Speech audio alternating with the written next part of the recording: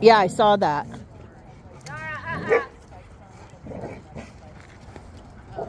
What I want to learn about Zara is Zara playing seek and destroy or being dominant? I want to figure that out. Or both. It could be a little of both. Yeah. Yeah. Well, you can't learn if you don't let it play out. She's dragging her a little, so it's like... But that might be the seek and destroy play style. Yeah, she's trying to drag part.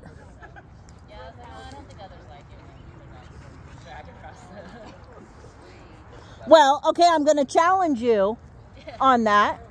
Do the dogs not like it, or do you not like it? Oh, I just... There's the... Other people don't want to... I'm sure other people don't, but do the dogs like it? Yeah, they do. Right. She gets... So who are we to tell dogs how to play? Right? Playgroup is about dogs playing. It's like you telling your kid go out and play and then being like, hey, don't play like that. Hey, don't play. Don't do that. Don't you kids do that. Don't you have any fun while you're playing. You're right. You guys are going to get hurt. I just know it. Don't you do that. Swing is for swinging. The swing is for swinging. It's not for jumping off. Exactly. How many of us, look at this. Right? That's Gus.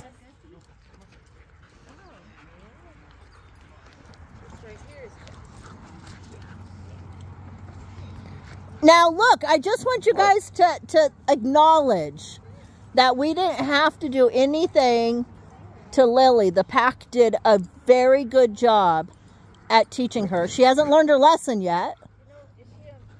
That was nice. Good job, Lily.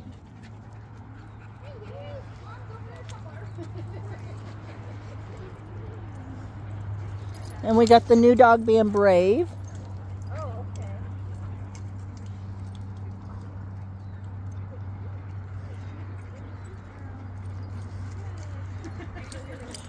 So you guys know, all that slamming into her, biting her neck, putting her on her back, all of that has to happen in those moments. Otherwise, they're just running and having fun, right? They're trying to teach her, listen, when you walk into a space, you walk in and you say hello. I mean, that would be like us going into a public building going, hi, I'm Belinda and I'm here. No, you know how to walk into a public place, right? How many of us probably started when I was this high. Yeah, how many of us go into a place and there's that kid running around screaming and we're like, teach your kid how to walk into the building, right? Well, that was the first time with Tara. And she's that the other kid. Zara, she started running. Yep. And pretty soon she's learned not to do that, right? So you have that kid. A little bit bigger than the 17. And they're going to have to keep reminding the rules, teaching the rules, right? But pretty soon she will come into the pack and she'll stop for a greeting. She's avoiding the greeting when she runs like that. Oh, no.